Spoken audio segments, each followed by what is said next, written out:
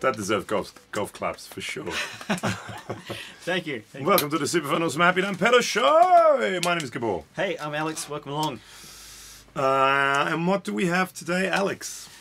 We've got a Mozztronics Expandrive. This is the EX-1. We're checking out a whole bunch of their pedals. Yep. And this is one of the overdrives. Yes. Somewhat loosely based on a tube screamer, but with added benefits. And things.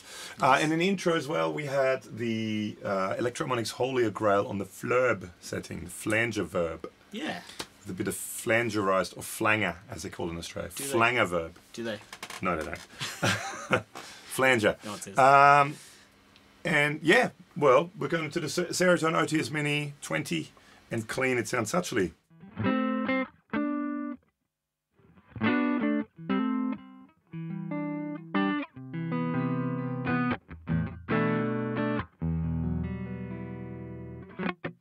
Beautiful. So we have 5 knobs. We have gain, tone, and volume. And then we also have expand and a sim. Now, gain is gain. Yes. Tone is a treble, cut, or boost, depending which way you want it. Volume is volume. Expand. Okay, so expand. What does it actually say? Let me. So expand controls the amount of signal expansion. So that's good. Yes, subtle but audible. Yeah. And a sim controls the asymmetry of the clipping. So I guess you have symmetrical and asymmetrical clipping. I know you do have that, so that I guess you can go between that. Damn straight. And expands it. It does make it sound, it kind of opens it up a bit, the expand knob. Yeah. But let's have a listen. So let's put everything at 12 o'clock. Sure. And go from there.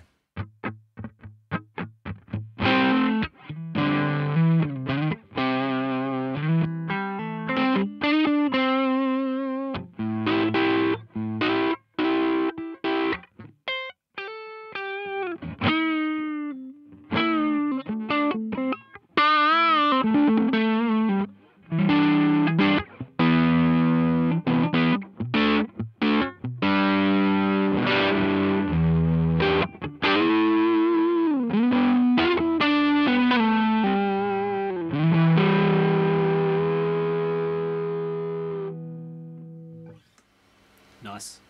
Is that just the gain and the... Just the gain and the tone I was playing around with. Sweet. Good job. Thank you. Okay, so now let's put the gain, let's leave the gain on full, because maybe you hear it the most with gain on full. So now I'm going to move the expand knob. Let's start with the expand.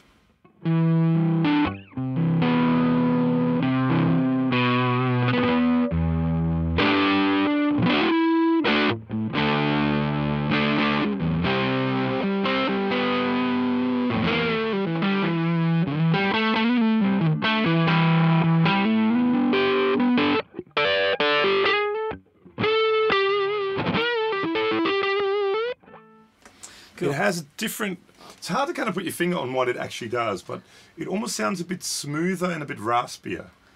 I found, from a playing field perspective, if you turn it all the way up, it kind of makes it smoother. Slightly less definition, but easier to make it sound smoother. Okay. If that makes sense? Yeah. Yeah. Okay, well so which way do you like it better? Probably mostly towards the right-hand side.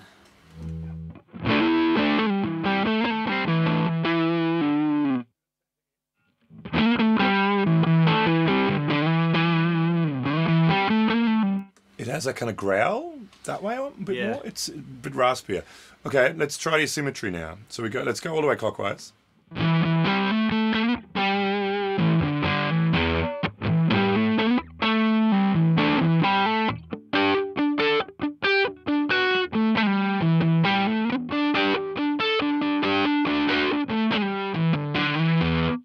Again, it seems to kind of open the sound up a little bit. I like it to the right too. You like it to the right too? Yeah. So how far to the right? Like there?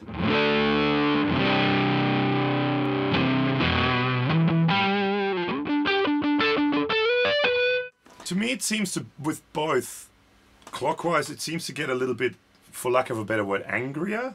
Sure, okay. Whereas to the left, counterclockwise, it seems almost like a little bit smoother, more open. Yeah, right. Maybe more compressed too.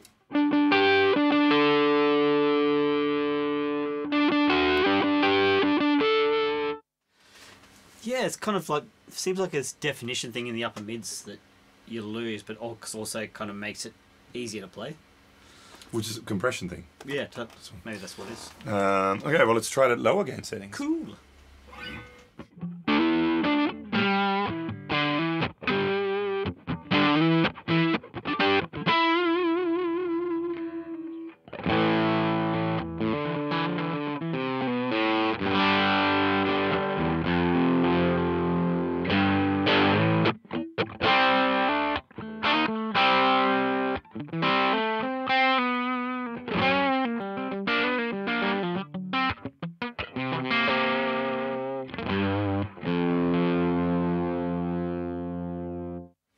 Nice. Sounds good. I really like this. Should we try it? Sweet. Should we try it with the Jazzmaster? Let's do that. Clean sounds actually. Duncan and Chickweedy, 1 pickups in there.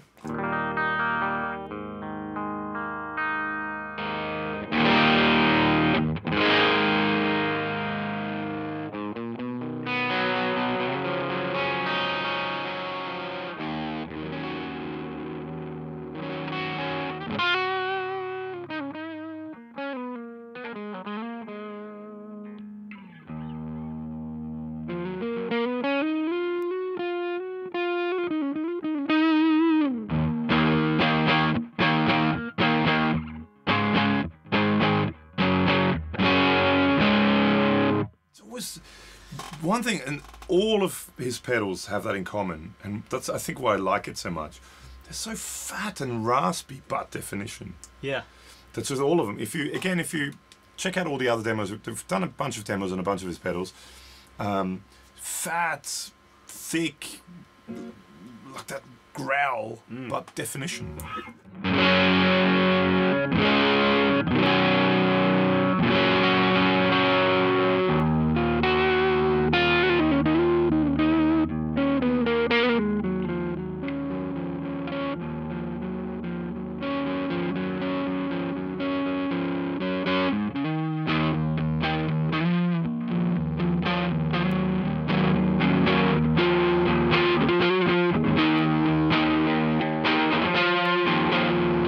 Sorry? Do you like this better? Probably like the other way around better. It's angrier. Yeah. Again, it almost ever so slightly seems to go into like fuzzy territory on that side.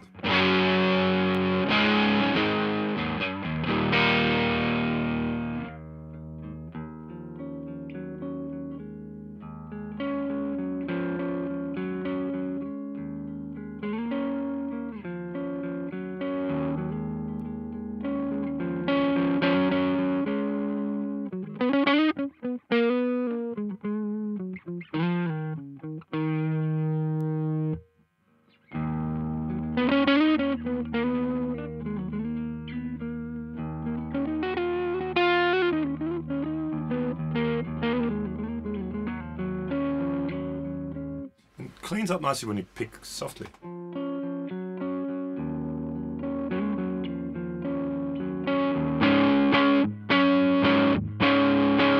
Yeah, go. Try that setting out. Go for it. I'll get the humbuckers going. Sure.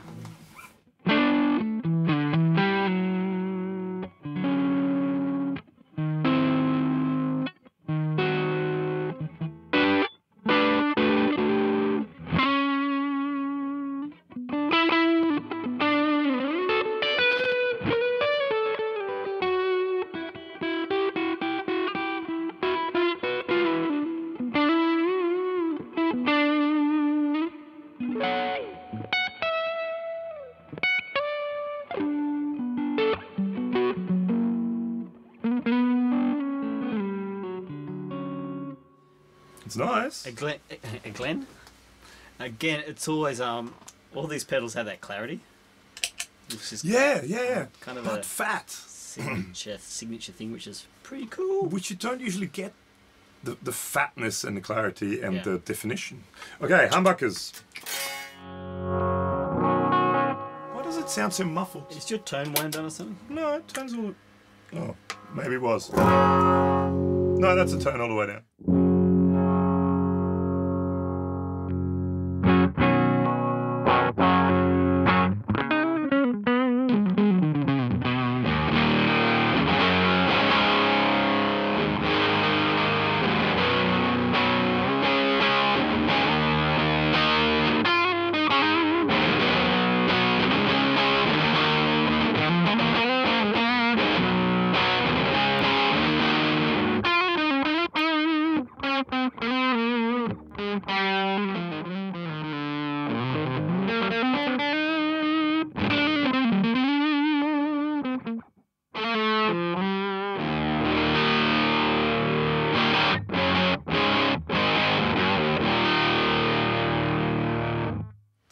Again, fuzz, almost fuzz.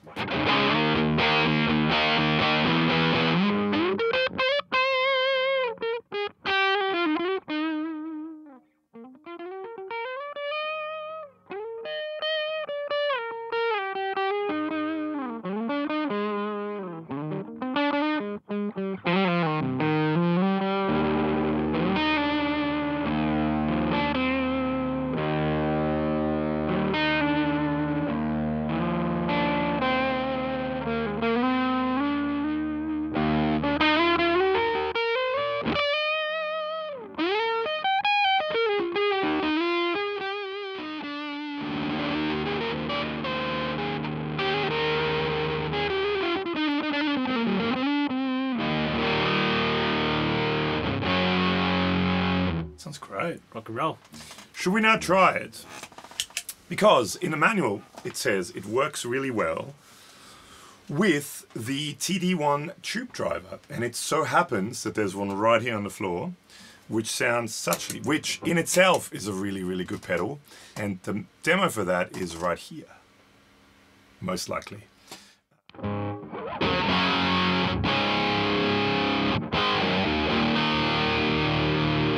Now let's expand it. Should we back that off a bit? The gain? It's on...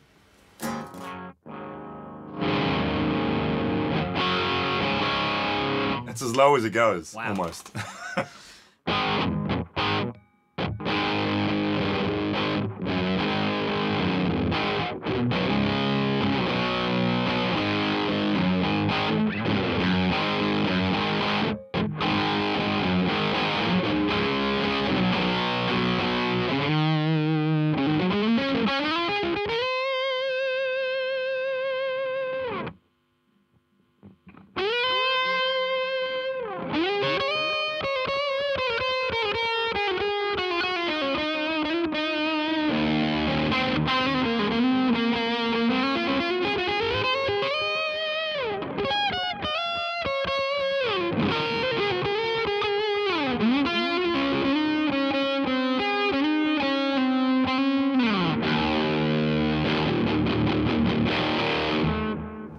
Okay, sorry. So this is the tube driver by itself.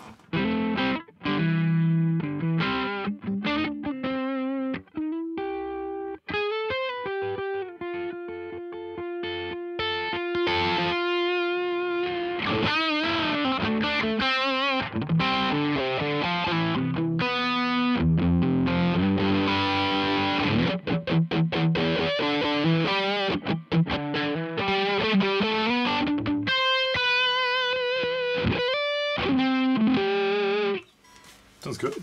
Yeah, very rock and roll. Should we try the Jazzmaster? Sure. So this is just a tube driver.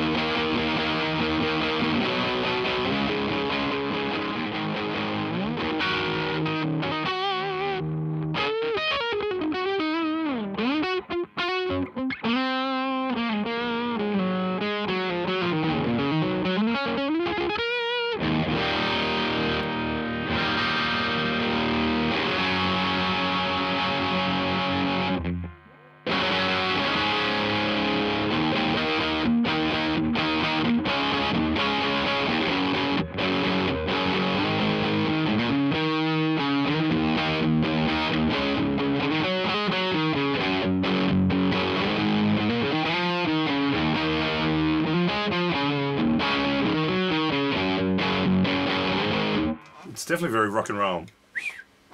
Sounds good though. It's getting loud in here. It's getting loud here. That's the Expandrive. So that's Expandrive. So it is I mean, I haven't a huge amount of experience with many Tube Screamer related things, but I guess it's his take or their take on Mozztronics' take on the Tube Screamer with added expandability and asymmetricality. Yeah. The tweakicity level is quite high. Tweakicity. Anyway, it's cool. It's really good, and like all the Mozztronics pedals, it's different. It has its own kind of thing to it, which in the world of drives, in different gain stages, is hard nowadays because there's so much stuff out there. But this stuff all is kind of unique. Yeah. To a certain degree. I think the main kind of characteristics that go across the range are that definition at high gain. Yep. And the big fat bottom end, but still having definition with the punch and weight. And that growl. That seems to be and that's one thing I really like about it, with all of it, all of his pedals so far. It's that growl. It's angry, yet nice. Polite, yes. Yeah, cool. So if you want to find out more about Mozztronics, there's a link down below. And go check it out. He's got some killer stuff. He's even got a harp preamp as well. Yeah, cool. If you're a harp player out there. If you're playing harp like this. Yes, just that kind of harp. That's the one. Yeah. And what else? Actually, a friend of mine plays harp like that. Okay. Do you know Kate? Flume? Yeah. Flume? Or not Flume anymore? No, they changed the band name. Because the other Flumes came along. Yeah. Yeah, she has a pickup in it and runs it through like a wah pedal and all these effects, delays and modulation. Yeah. It's really cool. Anyway, yes, check out our Instagram, Facebook page, Getting sidetracked, and podcast, which is on iTunes, Podbean, Stitcher, SoundCloud, and Spotify. Spotify now as well, yes. And we'll be talking about these very pedals. Yeah. Also, look up the Moon Sets, which is that band. It has the harp player. The Moon what? Moon Sets. Moon Sets? Yeah, it's like a Moon Rise, but a Moon Set. Ah, Moon Set. Yeah, because they've been around for a while. Because I remember them. And they used to be called The Flume. Yes. But then Flumes. The Flumes came out, and then they changed it. And they got a little bit more popular. Yeah. But they're Australian too, aren't they, the Flumes? I think so. That's Australian, yeah. Or the guy who's the Flumes. Yeah, it's very different music. Yeah, very different music. Not hippie harp music, but... Because it's harp, drum and bass, isn't it? Yes. Yeah, that's what it is. Yeah. It's interesting, actually. And It is pretty cool. She's relatively easy on the eye as well, which is always a handy thing. Is she? Yes. I'll let her know. Anyway, on that note, Cool. see you guys next time. See you later. Bye.